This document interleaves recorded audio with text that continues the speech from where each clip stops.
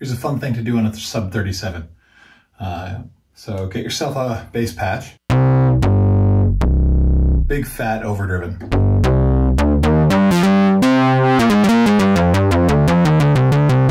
Something that's fun to play octave runs. Right, if you like the sound of that. And then you turn on the sequencer and record 8 or 16 steps of an octave run in like C, or whatever key you're going to work in. So.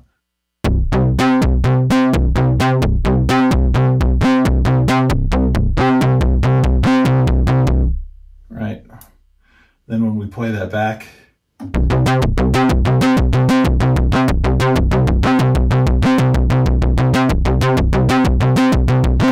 All right.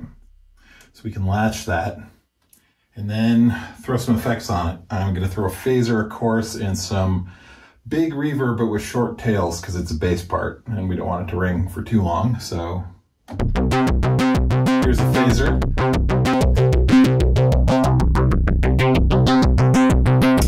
Chorus. Reverb.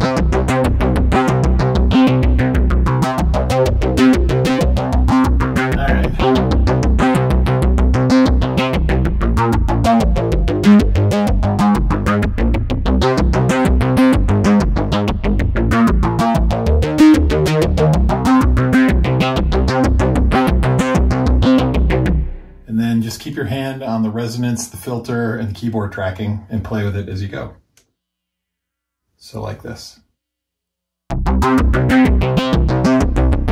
Thank you.